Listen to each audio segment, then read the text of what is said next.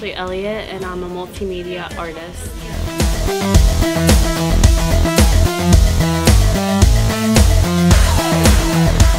I have a lot of different stuff tonight because I have a lot of older stuff that I just hand painted, and then I also have a lot of stuff that I painted. I started painting on wood, and then I even started painting with stencils and spray paint. So I have a variation of a lot of different stuff that I've just been experimenting with over the past couple months. My favorite thing about being an artist is just self-expression, and then seeing other people view my art and see how they view it, and sometimes they kind of like see it from a whole different perspective than I even see it myself, and that to me is just kind of really rewarding, and it almost makes it all worth it to me. My name is Ashley, and I'm a raw artist.